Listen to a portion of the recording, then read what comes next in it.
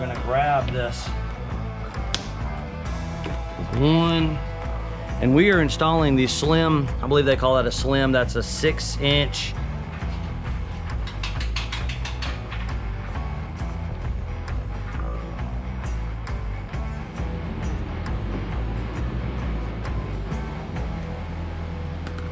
There you go, guys. We're wrapping up gel coat on this boat. You can see that on the previous episode if you're interested, but we are just about to do the Rubrail install.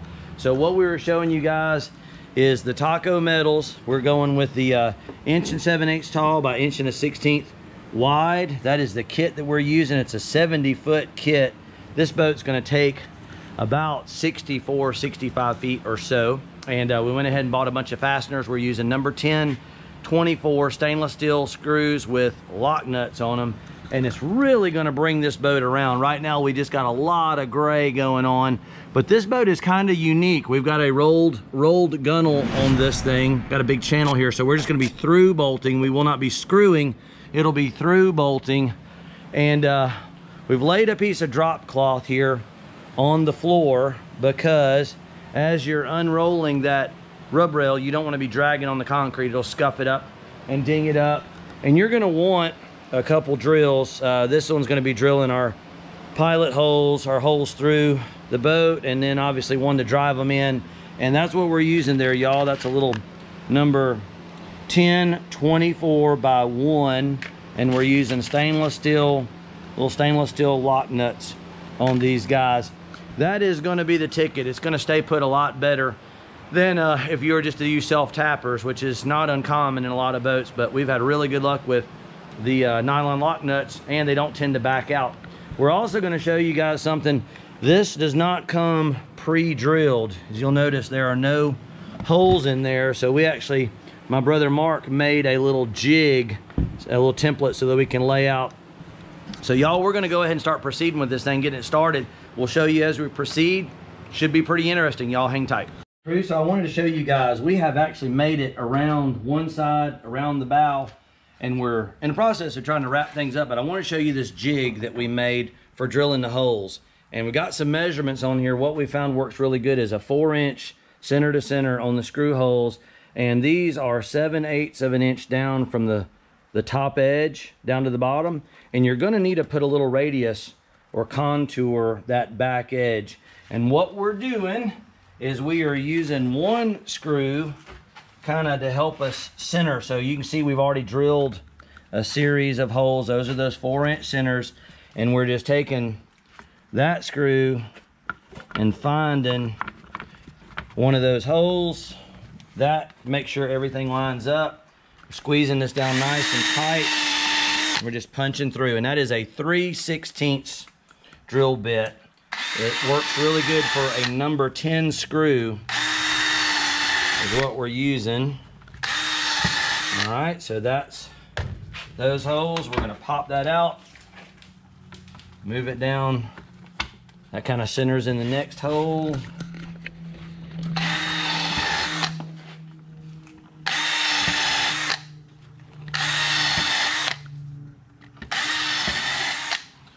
All right, that's good enough for now. Using that sawhorse as a support is working out great for us. We're also using these little Irwin speed clamps. These things are fantastic if you've never used any of them. They slide back and forth and you can kind of do them one-handed. Really great for this kind of application. And what we're doing, Mark is pulling some tension. Logan, show Mark over there. He's pulling taut on this. You want to pull a little bit of tension into it. Make sure it's up nice and snug. And then we're going to grab this with one and then two.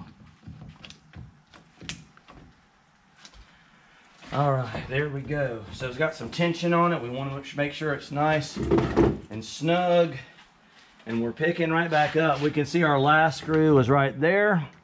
There's our next screw hole.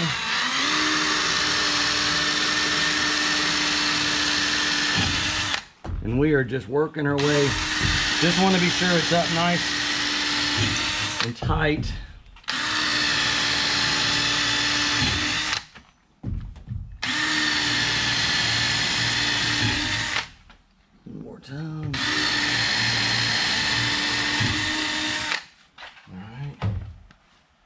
we're finding, y'all, that about 5, 1, 2, 3, 4, 5 is about as many as we do at a time. We'll blow that.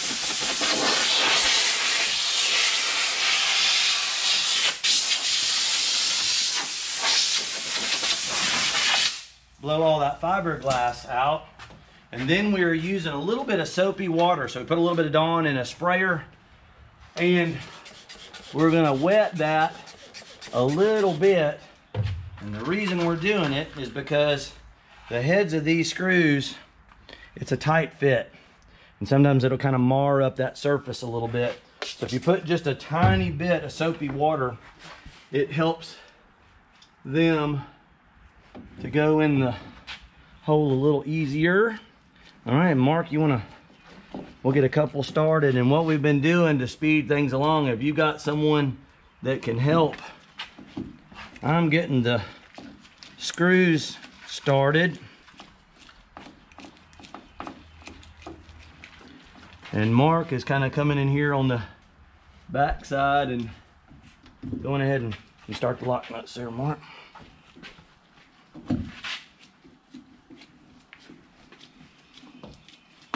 He's just getting them started. He's not worrying about trying to tighten them up or anything. Now, one thing that we have found with this particular model Rubrail, this is not the real hard or rigid version. This is kind of the ones that come in a kit that is coiled up. It's the flexible, and it's a little soft. If you're not careful, you can over tighten these fasteners, and it tends to want to sink the screw head right down into the material too deep. All right, I'm gonna change positions with Mark and find the next one. And we're just using a little, that's a 3/8 wrench, and no power tools. I would not recommend a drill or a power tool tightening these things. You kind of need a little bit of finesse, a little bit of feel. And you can see, y'all, I'm just using finger tightness. I'm gonna go on to the next one. There we are. You don't want to over tighten them though. It will pull those screw heads through there.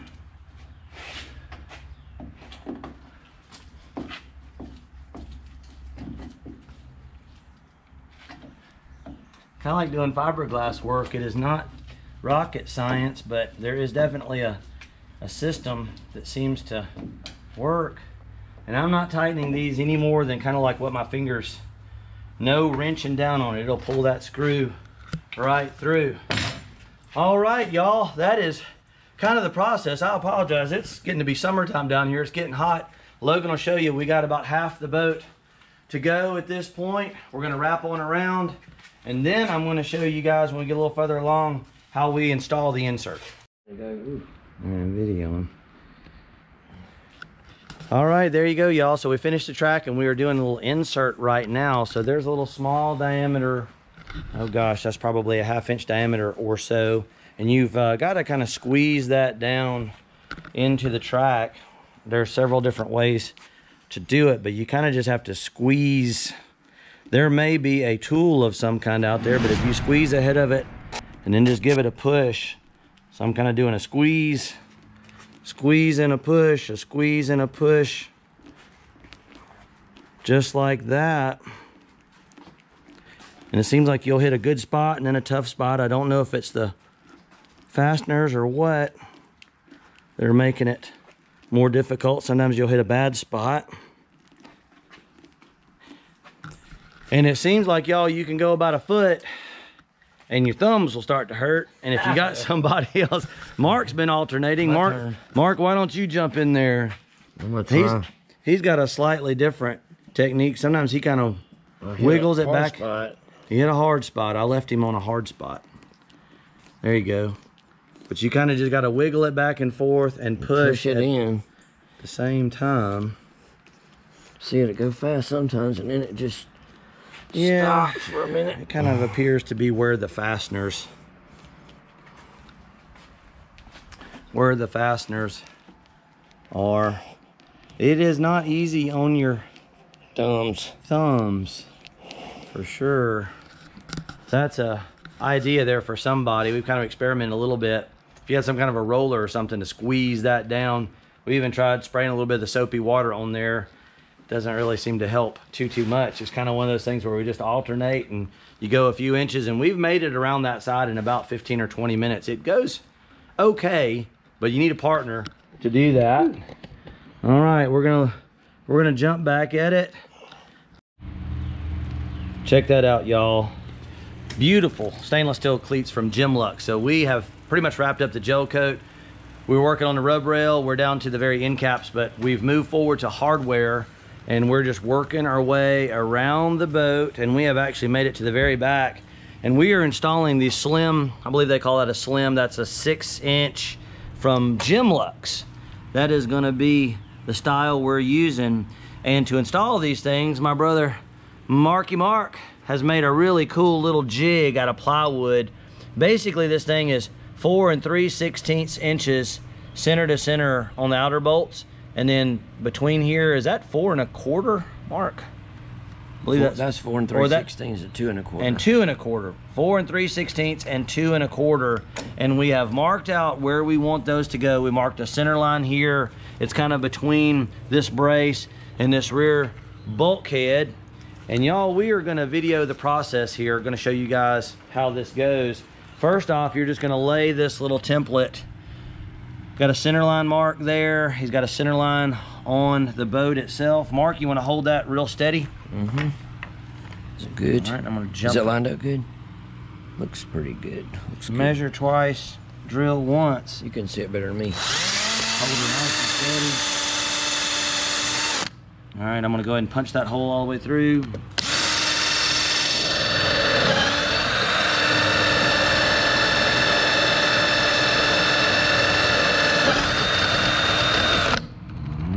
You want me to vacuum it? Just wipe it off of there. Normally, y'all, we would be vacuuming, but it's so loud. All right, gonna take a 3/8 bolts, which is the same as the bolt here on the cleat. He's gonna realign it. That's gonna keep it from jumping around. All right, you can move it at this point. Okay.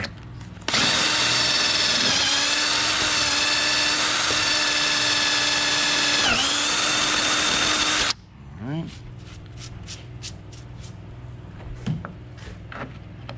Put it back on. Now, put those back in. That's gonna hold it centered up. And Mark, if you don't mind, if you'll hold this.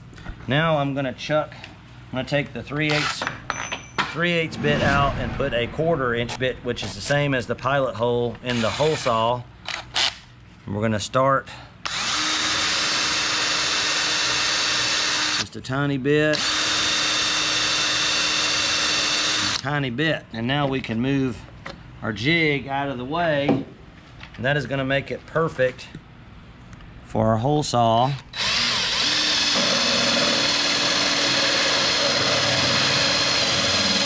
Wallowing that out a little bit to give it a little more room.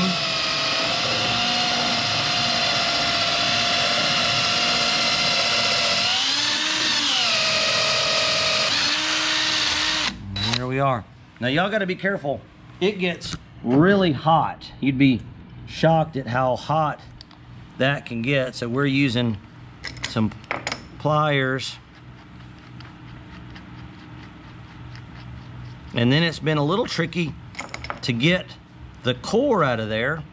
So we found that a rasp works really good. Push it down there in the end, and then just hold on to that. Yo! It's warm, isn't it, Mark? We'll said a bad word. And then you just knock the core off of there. Y'all, I'm not kidding. That is smoking hot. Yeah, this piece is hot. Yeah, even this core, that's a piece of the Coosa and the wood, but it's amazing how hot. I'm gonna throw that in the garbage can, and I'm gonna give you a blister. It will give you a blister. All right. Just gonna put that back on. You just gotta handle it. I grabbed the hot side. It was warm, wasn't it, brother? Mm-hmm. All right, here we go again. Took me long to feel of it. Find that little bit of pilot hole that we started with, and away we go.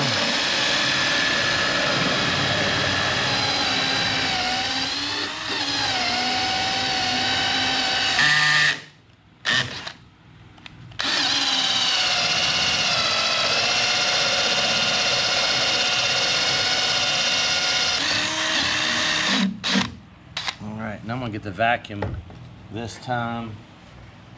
Oh, where is it, Mark? Here, I'll hold this. You want this? I'll get it. Yeah. Now, normally what we've been doing, y'all, is while we're drilling, is we're using the shop vac to pick up a bunch of this dust. But it's so darn loud, I wanted the plug-ins over here, brother. Yeah, that's okay. But what we can do, y'all, is kind of just show you. So we've got one here that we've been using all morning. And that jig kind of results in this thing just dropping right down into place. If you don't have a jig or something like that made, it can make it really, really tricky to get these lined up. But Gemlux, that's Gemlux, they make really nice hardware, and we're using a good bit of it here. And that is their slim 6-inch cleat. And the installation's quite easy, but that little jig might help you guys out. If you like that little jig or have some comments on how we did that, be sure to drop a comment there, y'all. We're getting ready to install those 6-inch Gemlux cleats. Now, I've already removed the nuts and washers that go on there, and there's also a little trim piece that goes on the bottom. That's kind of self-explanatory. We've got our holes here that we've drilled previously. Usually like to test fit everything. It's okay if it's a nice snug fit. If it's too tight, that 3/8 diameter, like a rasp, is going to be really good for reaching in there and cleaning up those drill holes a little bit. And we're just using some good 100%. That's GE. Not necessary to use anything super crazy high dollar.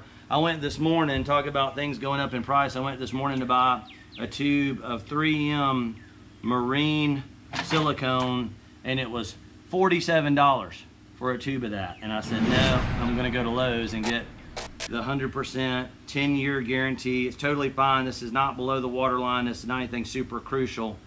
This is just to keep things from vibrating. What I'm doing is running a little bead on one side of all the fasteners. And Mark has been helping me, but he's cameraman now. We're down a cameraman today, so we're doing multi-roll. And just a little bead around the base. Nothing crazy. It's about all you need.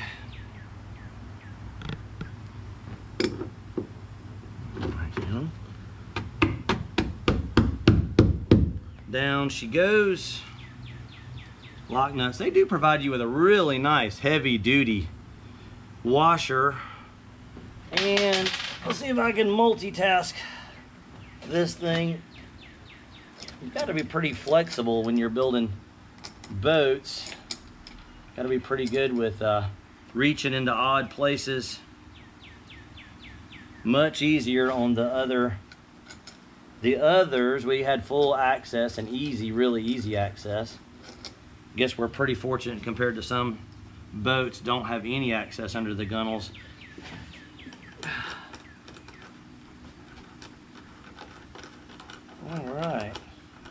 All right, y'all, so the nuts are on, and we've been using, if you've never used one of these before, it's made by a company called Gear Ratchet. Do you see how that socket is hollow? This has got a adjustable head on there. I don't know if Mark, you can zoom in there. That's called a Gear Ratchet. That thing is the ticket if you're working on boats. If you got long studs or fasteners, it can go all the way through. Y'all, I'm gonna tighten that up from the underside. We're gonna work our way around. Got this cleat, and we got one more, and we are all done. We've got big chain faults, big heavy duty straps. Today is lift day. Y'all saw us, we got the Rubrail on. We've been doing gel coat, been doing hardware all day yesterday, but we decided today is the day to go ahead and pick the boat up. We got a nice big spreader bar. That was one that Mark had. We've got it chained, and we got the big heavy duty nylon straps. Got an overhead winch that when we picked the boat up originally, and then we got some big chain faults over there ready to go. Y'all, I won't lie, I'm a little bit stressed out today, picking up 8 years of work, 3 or 4 feet off the ground, and then back in this trailer underneath it's got me a little bit stressed. Here's our trailer. I don't know if y'all have seen, this came from Magic Tilt. That is a big tandem axle, aluminum wheels. I am pretty happy with that.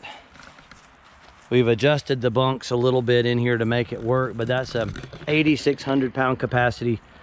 It's got disc brakes. It's torsion axles, which are really nice. You see no springs. We got torsion axles down here in salt water. That is definitely a help, and got it hooked up to the old Tundra. That's my work truck. And if y'all noticed a theme here, this cement gray and then the color of the new boat, it's not a coincidence. We got a matching rig there. So thought I'd show a little bit. We have been prepping all morning, so it's been 2 or 3 hours of getting the straps and the chain, and we've had to move some pulleys around and all that stuff. We're going to be starting the process here in a minute, get ready to set it on the trailer. We'll make some trailer adjustments, and we'll show you how she looks as we move forward.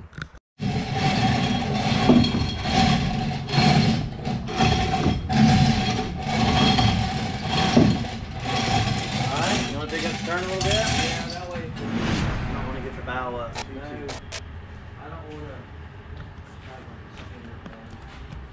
Fine. Ready? Long way.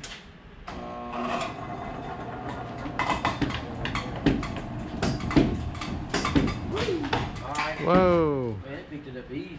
Let's just hold there for a second. Well, see what the back picked up at one of them. Yeah. Keep them even. That one needs to come up. The boat is tilted that way. All right. She's hovering. She's hovering. She's hovering. Hovering, y'all. Oh my goodness. All right, that's good, Mark. I think. We're just gonna let it sit here for just a second and be sure before we go to picking this thing way up.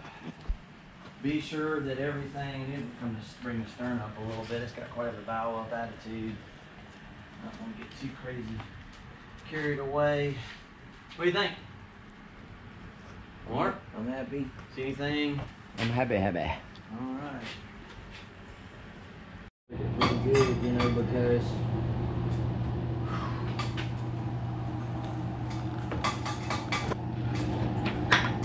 we can probably get it high enough on this back. Just don't get in the danger zone, Mark. You know it.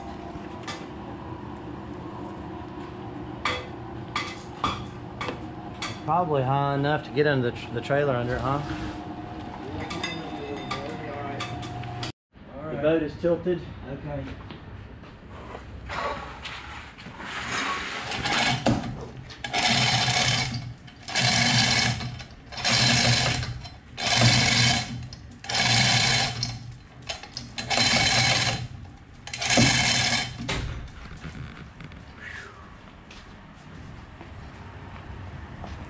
Guess we have to worry about those blocks.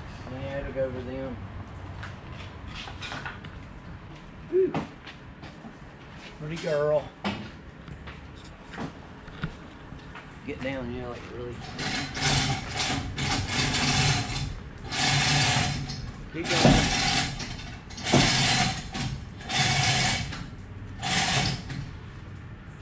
It's pretty good.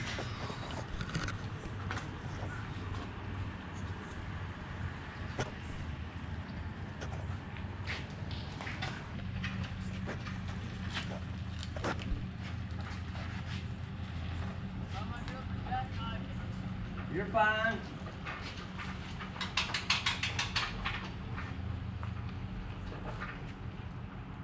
You're not watching about this out. Yeah.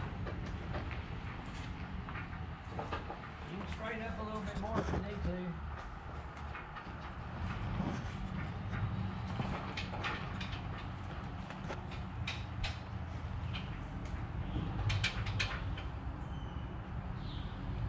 Here we go. Look at there, everybody. Beautiful trailer. We've been making some adjustments underneath it, so it's actually been a couple days. We had to add some, extend the bunks out front here. The way I launch and load this boat, we need a little more support.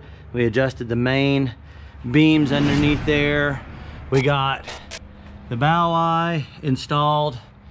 Got the trolling motor mount. We got this really nice Gemlux cleats, and the whole interior of the boat right now pretty much emptied out. Even got the really nice, the scupper drains, the deck drains screwed in place.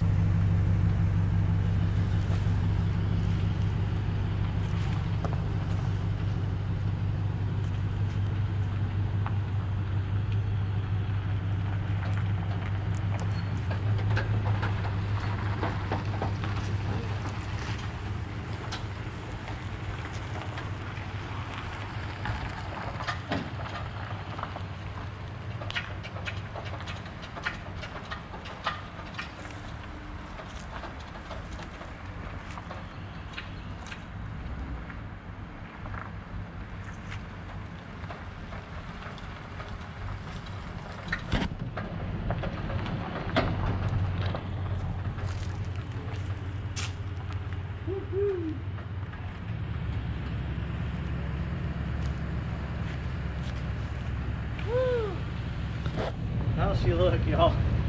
That's kind of cool to see out in the wide open. Been in the shop her whole life. I'm pretty happy with that. There she is, y'all. Pulled her out in the sunshine. Let her kind of just rest out here a little bit. That's pretty exciting stuff. But we're probably about ready to close this video out, but I want to show y'all what we took delivery of yesterday. They're back here in the shop. Been a very big deal getting them all through the last couple years. Been super hard to get hardware and equipment and specialty parts, and motors have actually been really hard to get. But look at what we have sitting on the back. Yep, those are Yamaha F-150s. We got a right hand and a left hand rotation. We're getting ready to lift them off with our chain fault there, and we are pretty excited about that, y'all.